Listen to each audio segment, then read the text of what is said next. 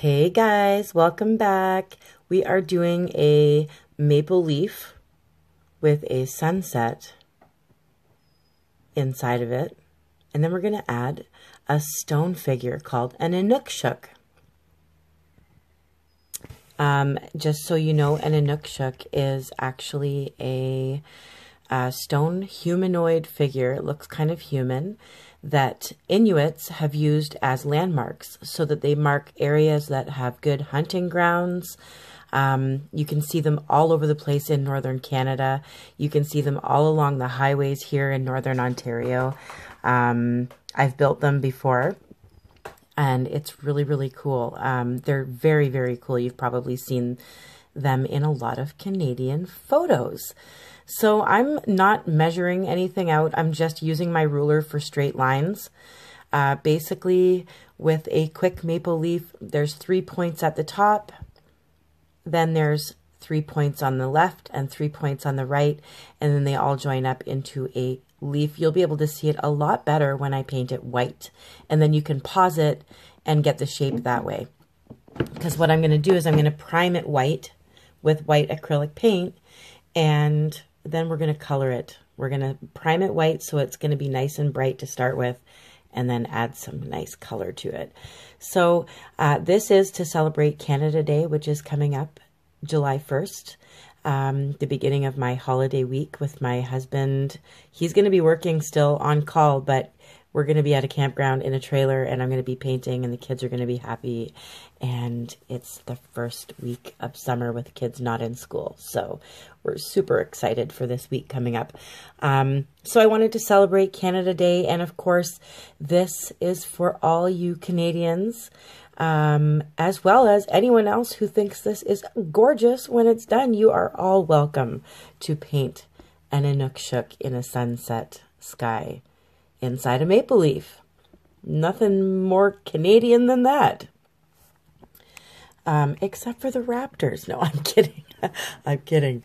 I am proud of our Toronto Raptors, that's for sure. I remember buying a t-shirt when I was in grade 10 or 11, and the Raptors were pretty new, but I just liked the purple dinosaur that was on it. The colors that they chose. So I bought the shirt, and I'll never forget it now. Anyway, on with my beautiful maple leaf here. You can start seeing the shape of it a bit better. This is just a quick maple leaf. Like, this isn't exact. If you go look at our maple leaves on our trees, you will not see this. So I'll just let you know now. This is just a quick sketch of a maple leaf, because I'm not going to get all technical on everybody. It's so we can all paint this. It's not too hard. Of course, there needs to be a little stem on it, so make sure you add that little bit at the bottom. Now, I've done 2 coats of white because my stone is so dark, and it's going to go even darker when I seal it.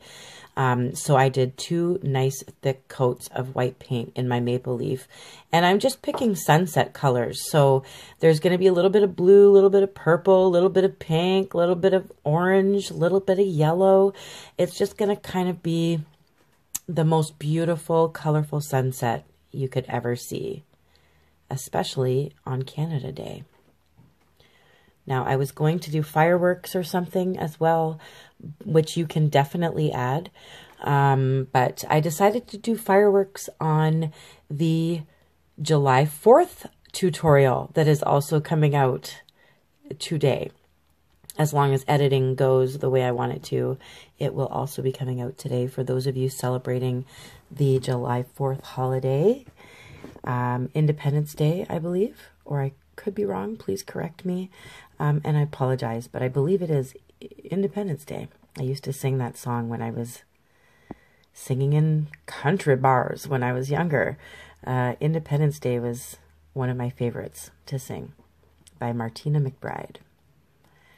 So I am starting off by just kind of outlining the leaf a little bit so that I don't go overboard and mudge up my rock on the outside, because you can only fix the background if you plan on painting the background, right?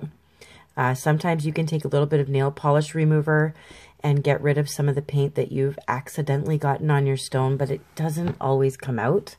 And stones are kind of like a bit porous and they suck up that color. So you have to be careful not to go outside the lines when you're doing this kind of painting. So I've started off with blue. I'm using a sponge as usual. I'm adding different colors of blue. There's like a dark blue and then a teal blue. And then I'm going to add some purple and pink. Now you can choose whatever colors you want. If you want it to be more, even more Canadian, you can do like a pink, or not pink, sorry, white and red. Just kind of blend it in like it's a red and white sky. And that will make it a little bit more Canadian even, just to throw out some ideas there. And you don't have to use these colors at all. You can make it more like Northern Lights, like my Northern Sky tutorial. You can make it kind of look like Northern Lights, and you can put trees in there and an Inukshuk. So it's completely up to you. I recommend you look up what Inukshuks are, because they're really cool. They're made of rocks. They're made of stone. So why wouldn't I do this on this Canada Day rock today? They're just made up of giant pieces of rock and stone and pebbles, and they're all balanced so that they don't fall over, and they're used as landmarks, and they're all over the place. They're all over the place up here in Northern Ontario, so you see them everywhere you go, and it's a big part of our artwork up this way as well. So I thought I would try it myself. I don't think I've even painted one before, so this might be my first Inukshuk. Or Inukshuk. I'm not sure. I think if there's more than one, they're Inukshuk. But I could be wrong. You can correct me, because I'm not the brightest crayon in the box. I'm just painting for you and giving you some ideas, so try not to be hurtful. I'm trying to look it up, actually.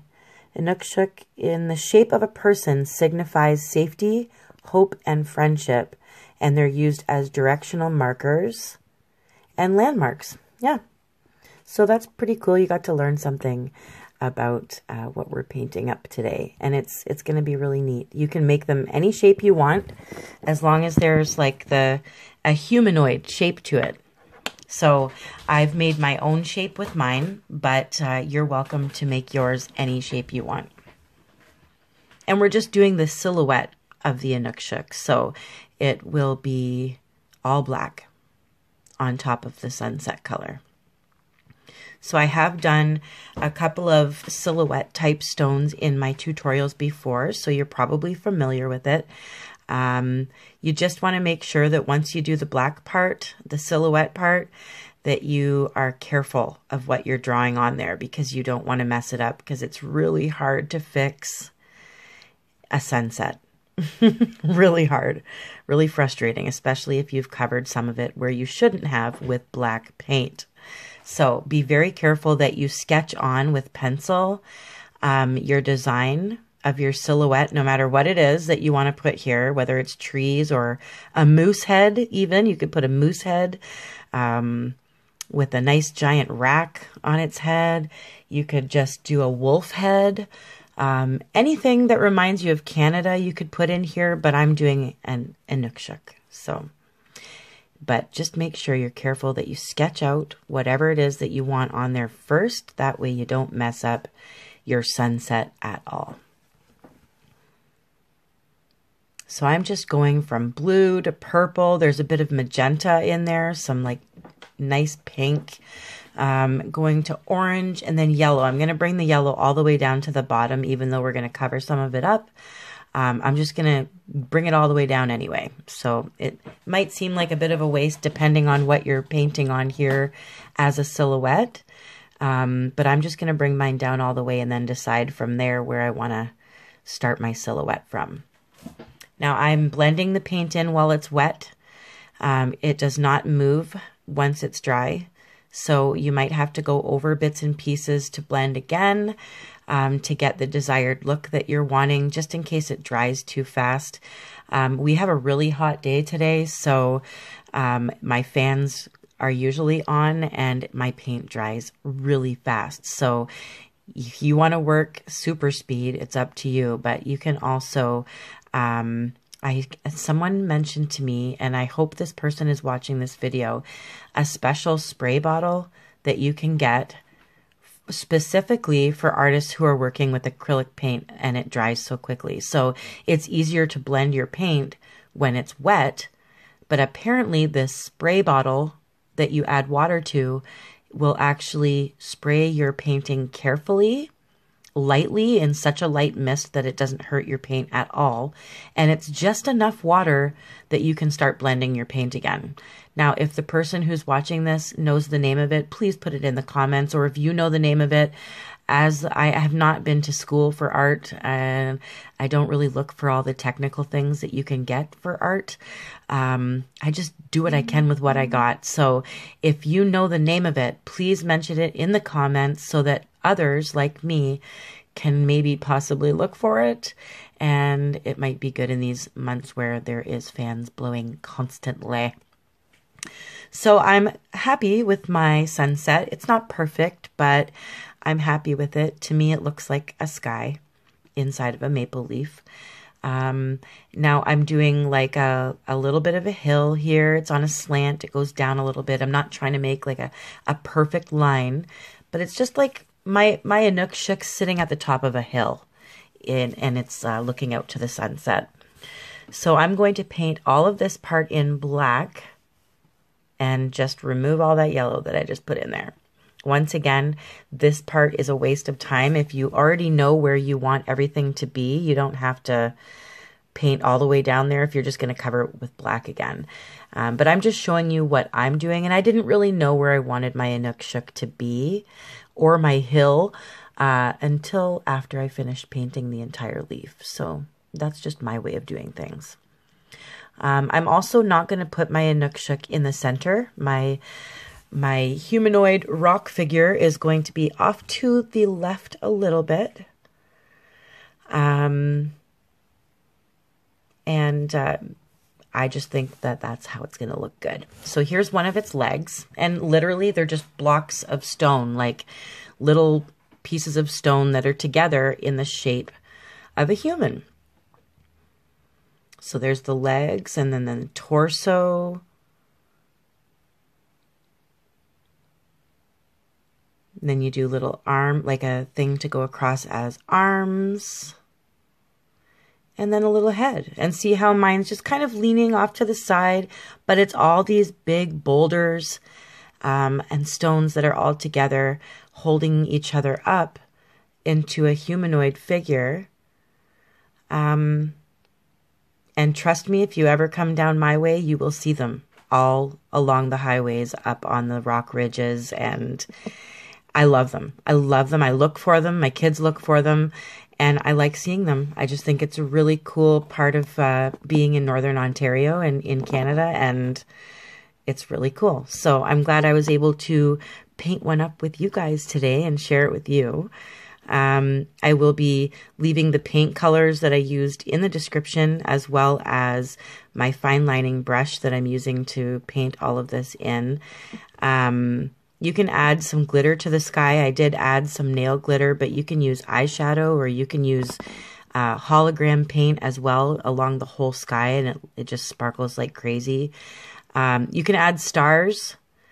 I am outlining the whole thing in black, and then I'm also going to outline the black line in gold. So this time we have glitter and gold on this one. We're just going to do the outside while our stone figure is drying, because he's pretty soggy right now. But notice how he's just kind of off to the side a little bit. He's not completely in the center. It's kind of like someone took a picture of an Inukshuk during a sunset, and then they cut it out into the shape of a maple leaf. That's basically what I'm trying to get from this anyway, and what I'm trying to share with you guys. So I'm just using different colors of like nail glitter. There's a little bit of blue, a little bit of pink, a little bit of gold. And I'm just kind of smudging it on the sunset area. I'm not going overboard with it. I'm just adding a little bit of sheen, I guess you can say, a little bit of sparkle to the sky. And now I'm going to outline everything in gold.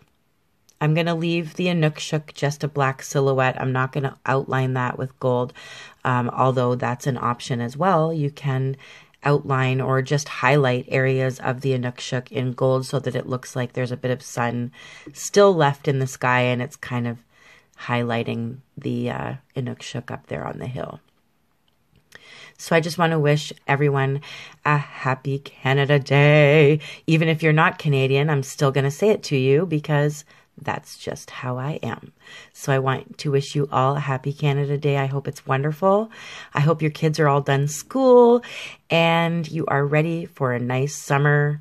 Depending on where you are, it might not be summer, but my summer has begun and my kids and I are going to be spending lots of time together this summer. Hopefully we're going to be doing some painting too. You might get to see them on video. Who knows? But you're going to see this resin shortly. Everything you need to know about what I've used and what I've done and how I'm doing this is all in the description. Please click the down arrow on the right side of your screen and it will bring you to the description of my video. And I will help you the best I can.